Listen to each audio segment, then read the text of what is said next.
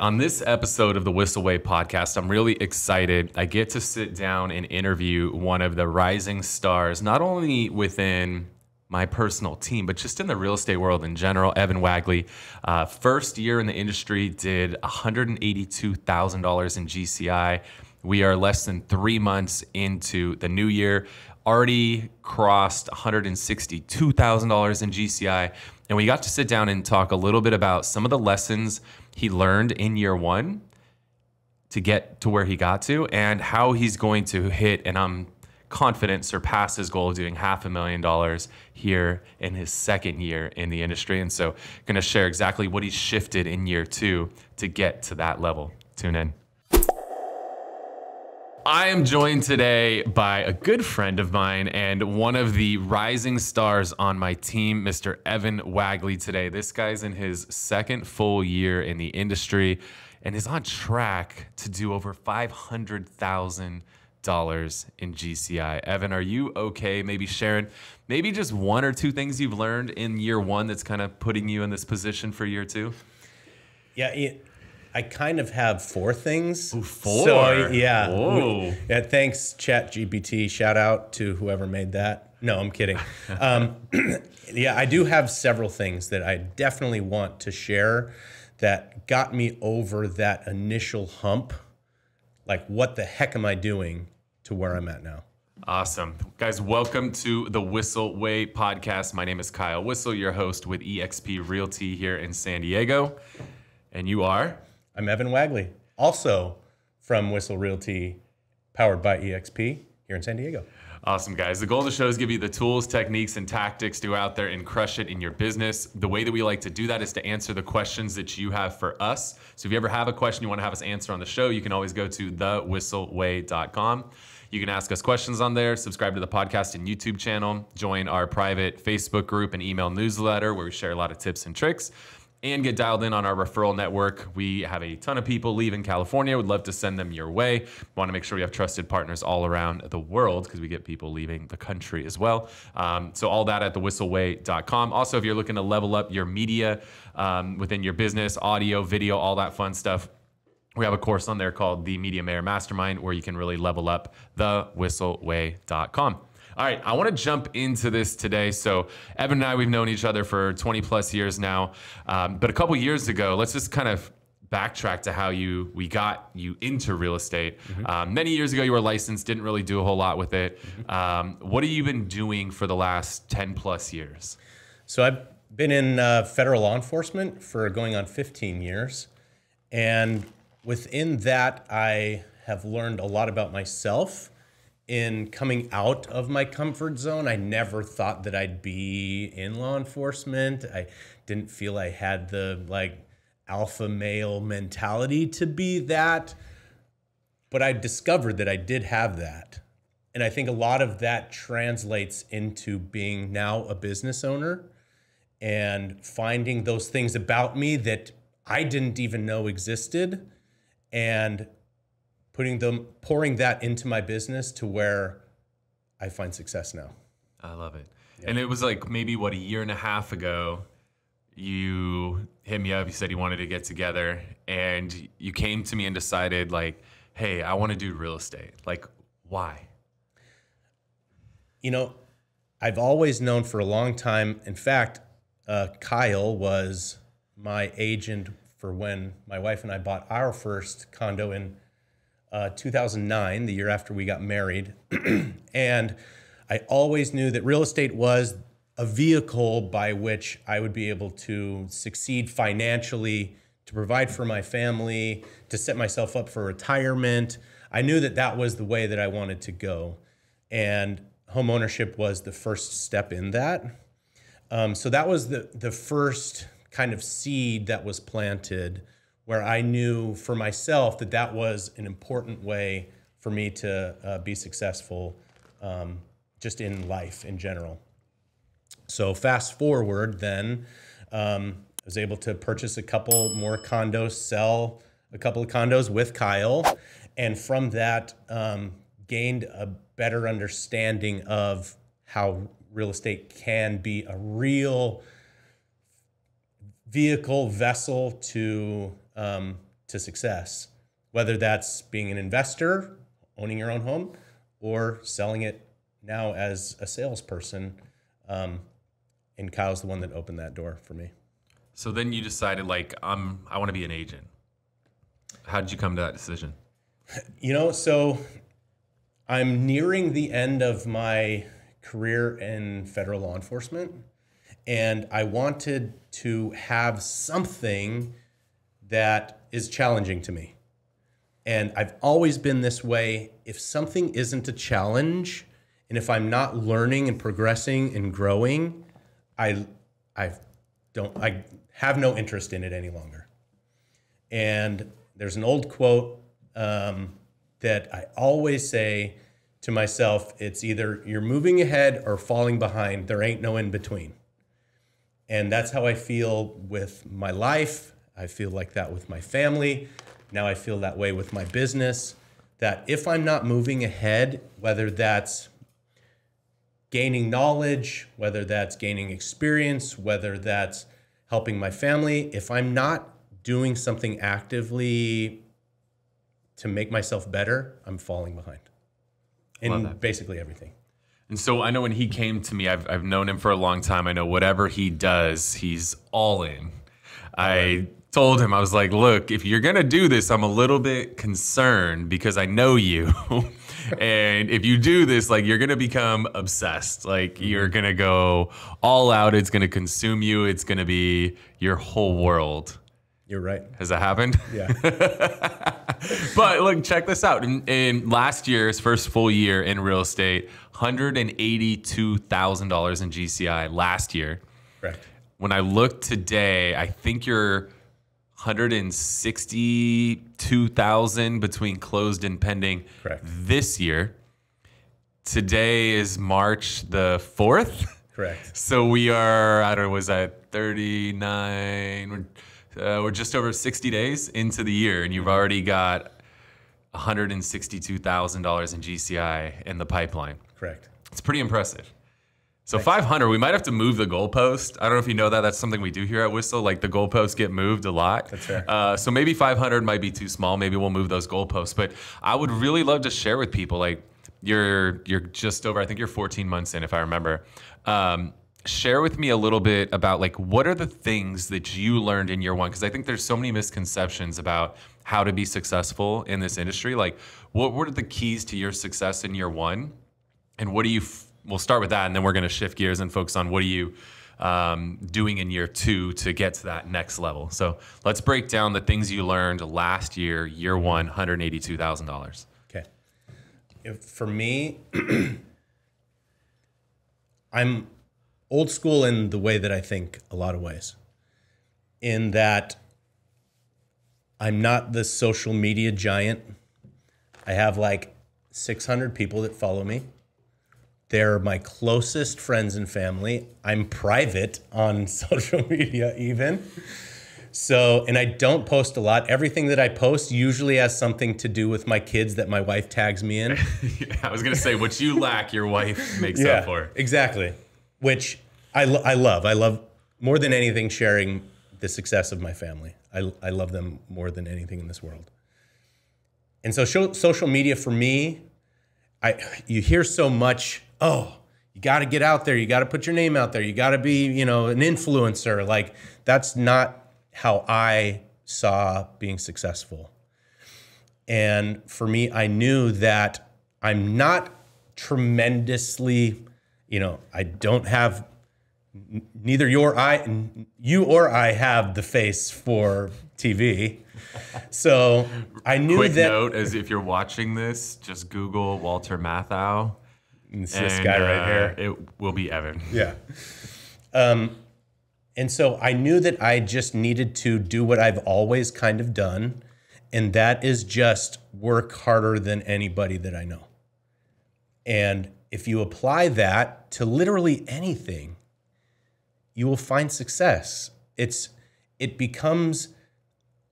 transcends a numbers game, because maybe it's a numbers game at first, but then as you gain experience, you gain knowledge, you gain skills, it's really not a numbers game as much anymore. It's just, it becomes who you are and what you do and what you say.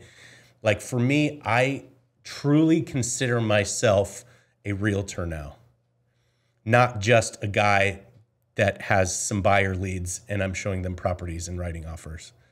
Like every square inch of my life, when I'm at my kid's softball game, I'm having conversations, just regular conversations that end up being about real estate.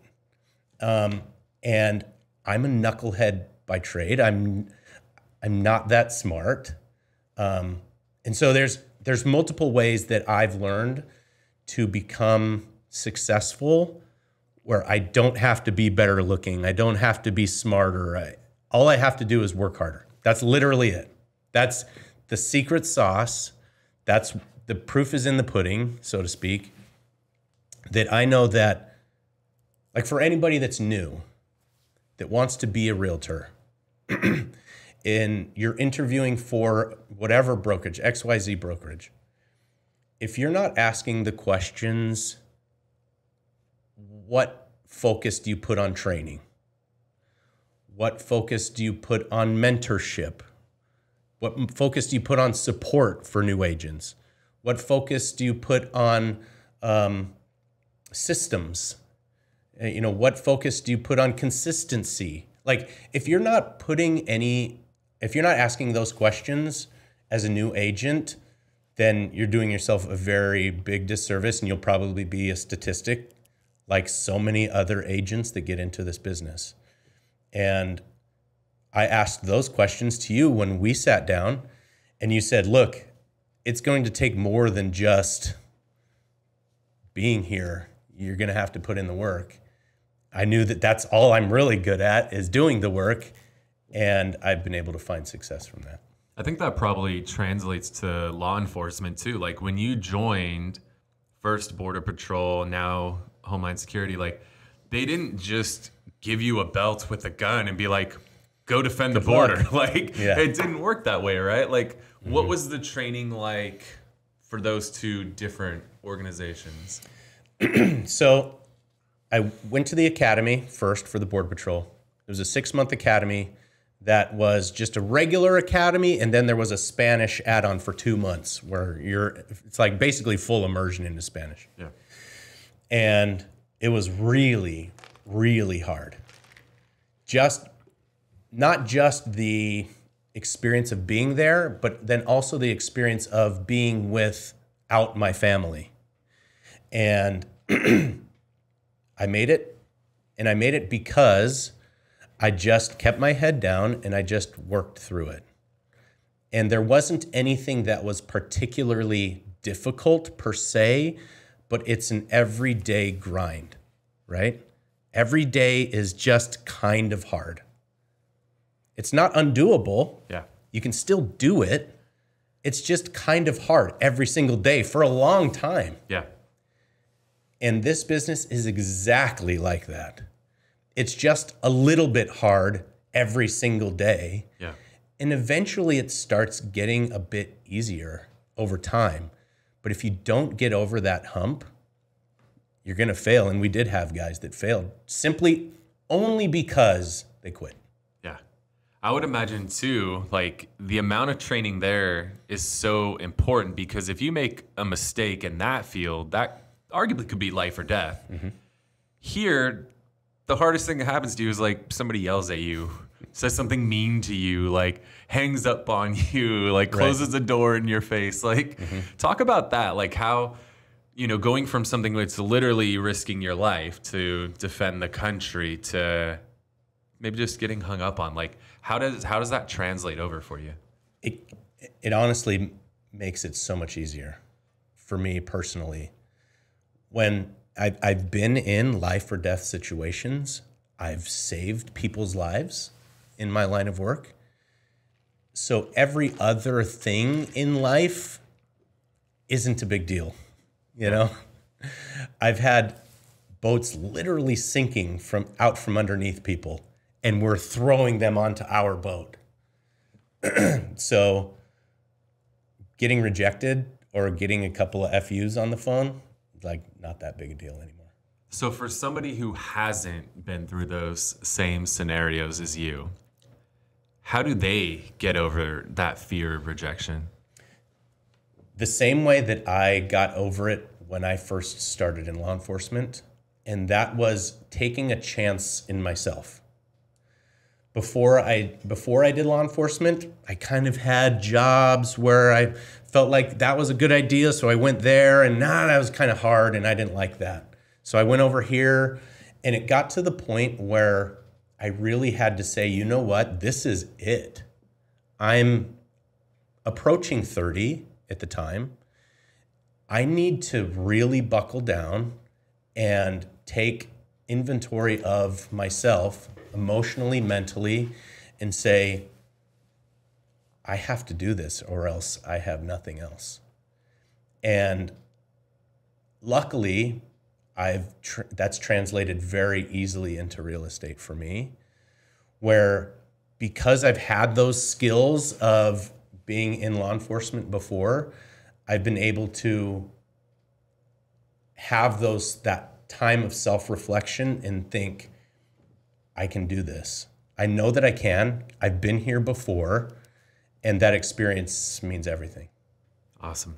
What are a couple other lessons from year one? For me, the training, obviously, for anybody that's listening to this, that's a new agent, or maybe you're going through the licensing process and you're not licensed yet, the training is so crucial. If you don't know what to do, like I'm such a knucklehead, by example. My first offer that I wrote, I had a mentor. His name is Jeremy McCone. He's on the team. Awesome agent. He sat down with me on my first offer for 5 hours trying to teach this knucklehead how to do it. And if I didn't have that, I probably still wouldn't have written the first offer. So having support is huge. 2, learning from somebody that's already done it, not just in the things that are successful, but the things that aren't successful, saves so much time and money. I mean, how many times have I asked you, hey, have you thought of doing this or that? And you're like, yeah, it doesn't work. And I'm like, okay, on to the next thing. Like, it's that easy. Yeah. You know? And instead of investing time, money, effort into that thing, starting out when you're getting sold from a million different directions, try this program, try that program, do this, that. And I'm thinking, all of this sounds good. But somebody that's been there before says, no, just stick to the program. You'll be successful. That is absolutely everything. And without that, I probably would have spent money on those things. Can you see somebody being successful, brand new, solo, or do you think starting on a team's a must? Is it possible? Of course. It's possible for anybody to be successful if they're just that person, you know? They just have it. You are probably one of the only ones I know that has that that can do it on their own just from day one. And you did. But for the vast majority of us, you need to have the support. You need to have the training. You need to have the systems. Without those things, sure, you can be consistent, but consistent doing what? You don't know what to do or how to do it. If you don't have those in place, I'm sorry, there just isn't going to be a seat at the table for you a year from now without it. Yeah, that's one of the biggest mistakes. And I wish I would have started on a team, quite honestly, day one. Like, I think I would have been significantly further ahead than where I was, right? 3 years in, had I started on a team, like, I can't even fathom how much further ahead I would be. I think it's irresponsible for people to start out and try this thing on their own. I would venture to guess half the agents on our team tried on their own and then joined the team and then get traction immediately. And it's like, man, if you would have just started here, like you'd be so much further ahead and probably in much less debt too. Like it's crazy. Like if you're listening, if you're watching, like wherever market you're in, like just figure out who are the top teams in that area and just go interview with at least 2 of them. You need a basis for comparison. You should always interview at least 2. But just interview the top teams in that area. And I say the top teams, like the proven teams, because the amount of mistakes that we made or that I made, like building this thing in the first few years, like it was a train wreck in the first few years. So I'd be a little bit hesitant to join like a startup team. That'd be a little bit scary because they're still trying to figure out all their systems, processes. Find the proven team, the team that's been around for years, consistently doing big numbers. They're going to have the systems, the processes, the training, all that stuff in place. Like do yourself a favor and get over, like check your ego at the door that says like, yeah, but I got to give them X%. Like, okay, or you could keep 100% of nothing. Like that's cool too. Like that's zero. Your choice. Yeah. I don't know if you're going to learn math. It's very important in this industry. Like 100% of zero is zero, guys. Like just learn on somebody else's dime. And the beauty when you join a team, traditionally, you have very little, if any, expenses. Like the team leader is going to cover the majority of those fixed expenses for you. So you don't really have expenses. Like when you get a paycheck, you pretty much keep the whole thing. Maybe you pay some dues, some gas, some things like that. But outside of that, like you don't have the expense. I mean, my monthly nut's over $300,000 a month, right? Like you don't have to deal with that. Like that's the beauty of being on a team is somebody's going to take that burden on so that you don't have to. And they're going to literally just run or call the play. And all you got to do is just run the play, right? Played sports growing up, like just run the play that's called. Mm-hmm. It's really simple. Speaking of sports, as of recently, I don't know why, I watched the documentary on Michael Jordan, so I've had this fascination with Michael Jordan lately. You know, he was cut from his high school team. Like, he wasn't good enough to be on varsity. Yeah. And eventually he did, because he kept at it. But he got to college, and his college coach, Dean Smith, was his mentor. He was his trainer. He was his second dad, so for all intents and purposes. And without that, would Michael Jordan exist? Maybe not. If it wasn't for that system, that support, that training, and teaching him to be consistent, there probably never would have been a Michael Jordan. And you know, that LeBron versus Jordan argument never would have happened. It would just be LeBron. Yeah. It's the same way in real estate. If you don't have the support, I think it's, and I would never talk down about any other brokerage, but if a brokerage is selling a brand new agent a bill of goods that they could be a solo agent and be just as successful as anybody else on a team, I can't see how that's possible. It's really, really not. And if you're new and you're listening to this, the only thing I can say is if you're like me, I'm not tremendously talented at anything. I just open my mouth, I learn from my mistakes, and I don't quit. You do that, I promise you, and you get on a good team, I promise you'll be successful. That's literally all it takes. So what are you shifting coming out of an amazing first year, coming into year 2? You've almost matched your year 1 GCI less than 3 months in. By the time 3 months are up, you'll have matched it. What are you shifting in year 2 to get through that to that next level? A lot of the dumb mistakes are gone. Okay. That helps. What are some of those other mistakes that you were making that you like identified as, okay, not going to do that again. Oh, don't do that again. Perfect example. So I am not the type of person that quantifies numbers and says, if I do this, I'll get this, then I'll get this. You are that guy, and you've taught me a lot about that.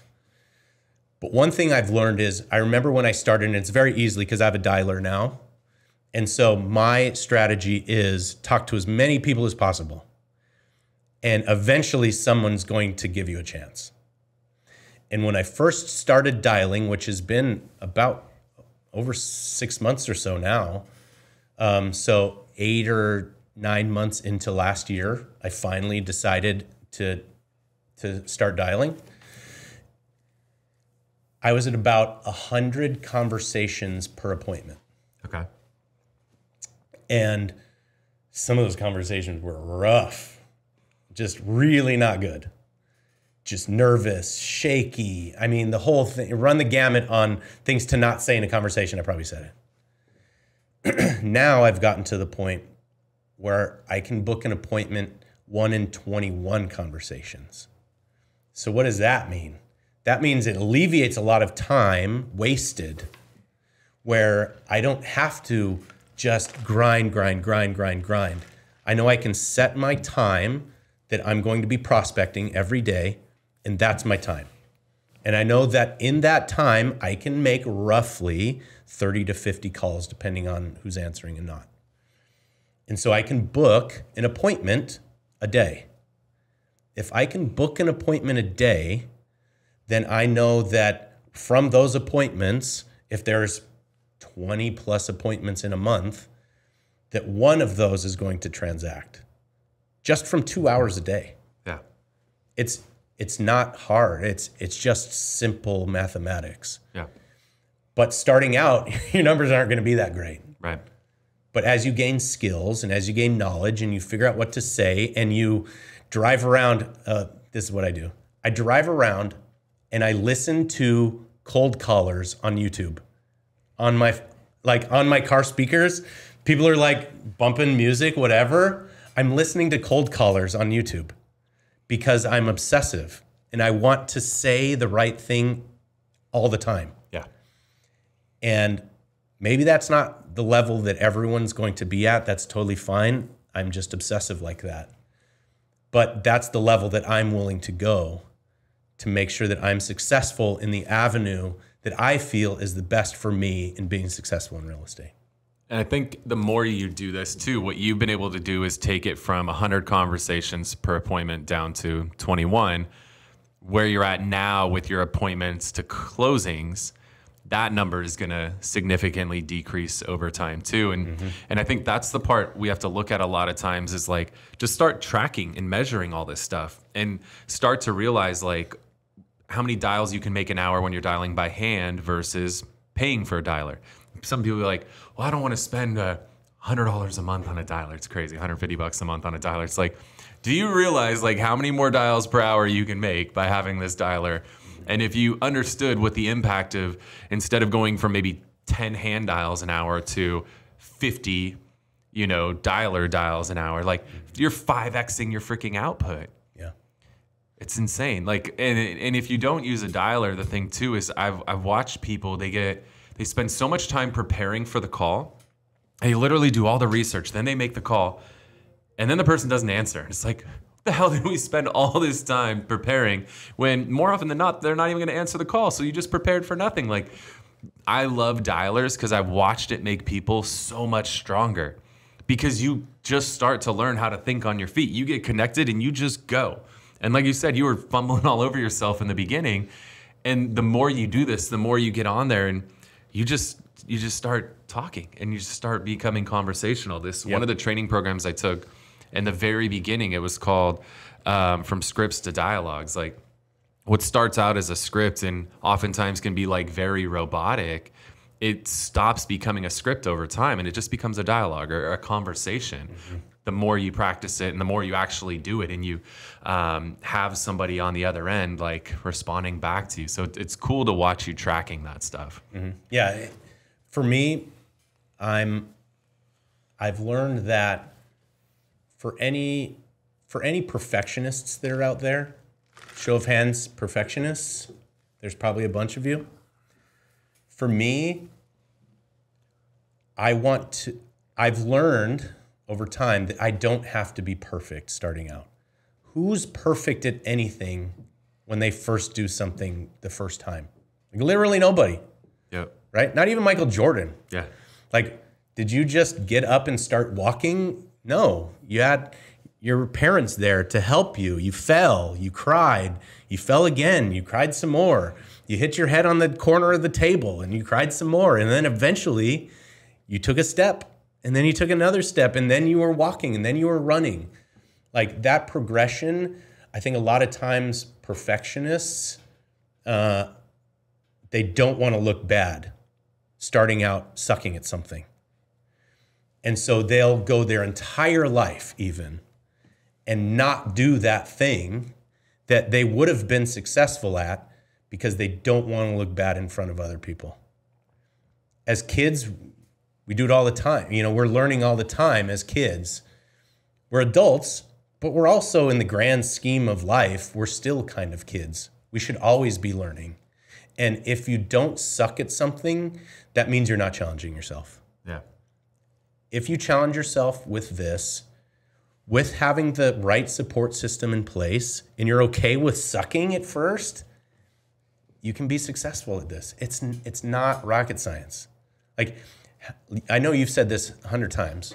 Like, how many people grow up thinking, man, I can't wait to be a realtor? Right. Like, literally nobody. Yeah. Right? They try other stuff. They go to school to become whatever. I got my degree in communication just because I was supposed to. That didn't take me anywhere. I didn't do anything with it. But eventually, I was able to apply what I've learned in life because I'm okay with sucking at something. We played pickleball numerous times now, and I suck at it. It's fine. It's still fun, and I want to get better. But eventually, you'll get to the point where you will get better. Yeah. And then you can be that guy that has all of that talent and all that skill and that perfectionist, apply it into your career because now you have the skills and the support and the systems, and you have that consistency. You can be successful. I love it. Awesome, guys. Well, hopefully you're getting a lot of value out of this today. If you're watching on YouTube, if you can hit that thumbs up button, let YouTube know. If you want more of the content, you can hit the subscribe button and the little notification bell. YouTube will make sure you're notified anytime we drop a new episode. And if you have questions, throw them in the comment section. Brian, Coach, and I will respond to all those comments personally. If you're on a podcast platform, if you make sure hit the subscribe button so that way you know whenever new episodes come out. Also, if you can hook us up with a review on there, reviews on podcast platforms go a really, really long way to help share the show with more people. So Evan, before we wrap today, we like to do something we call the Whissel Widget of the Week. This is something we utilize in the business. It saves us time, makes us more money, or just helps us have a little bit more fun. What do you got for us? Okay. Like I said, I'm a knucklehead. I don't have all of the apps. I don't have the social media presence like a lot of the other agents have. But what I do like, my widget is to be consistent in learning new skills, learning new mindset. If you're not progressing, you're falling behind. Right now, I have multiple audiobooks going at the same time, but the one that I'm listening to now is Think and Grow Rich, Napoleon Hill. Yep. And the part of the book that I'm in now is about faith and how if we believe it, it can literally become reality. You know, whether you're religious and you believe in Jesus Christ as your Savior and that He performed miracles, whether you believe that or not, doesn't matter. The truth, though, is that if you believe it, like we really have the power to make our reality happen. And that comes, I've learned that a lot over the years, but more so it's helped me in this line of work, being a realtor. And that comes from constantly trying to learn and progress. And if you're not progressing, then you're falling behind. Continue to learn. Read audiobooks. Listen to YouTube cold callers in your car if you want. If you're not learning, then you're getting dumber. Love that. Quote that. Save that clip. Mine will actually tie into cold calling because I think that there's a lot of times agents say like, I don't know who to call. I don't have anybody to call. I don't need more leads. I need more leads. Well, there's really no limit on leads out there. Everybody who lives is a lead. In all reality, like everybody has a desire to own a home someday. And even the ones that like are naysayers, they know they really want to own a home. They just say that because it doesn't make sense at that point in time in life or whatever. But there is pretty much an unlimited supply of leads that are out there. It's just up to you to go after them. So one of my favorite forms of prospecting for new business is what's often referred to as circle prospecting. Put a pin on a map on a property, draw a circle around it, and call everybody within that circle. That is known as circle prospecting. So you're typically prospecting around an open house you're gonna do, around a property you just listed or a property that just sold, and you're just calling everybody in the neighborhood.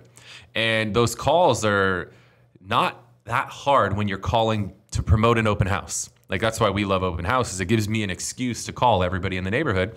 Hey, Evan, it's Kyle over at Whissel Realty. You probably saw that sign around the corner at 123 Main Street. I want to invite you to come by the open house. Like people don't hang up on you when that's your open. But when you call like, hey, I'm the local realtor. Do you want to buy or sell? Like that's when you're getting hung up on a lot of times. So my favorite source for getting that data for circle prospecting is Cole Realty Resource, C-O-L-E, Cole Realty Resource. We've been using that as a team for years now. Huge fan of it.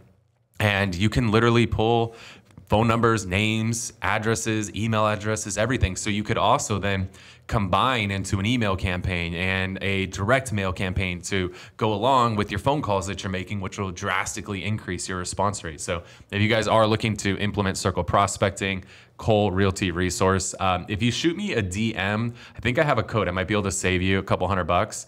So send me a DM on Instagram at Kyle Whissel, and I will hook you up with that code. Evan, appreciate you, man. This has been fun getting to go a little deeper with you. And hopefully you guys got some value out of the show. With that said, we'll see you next week here on the Whissel Way podcast. Wait. Before you leave, I want to share some more tips and tricks that we're using in our business to take it to that next level. Just click right here. And don't forget to subscribe. Click right here.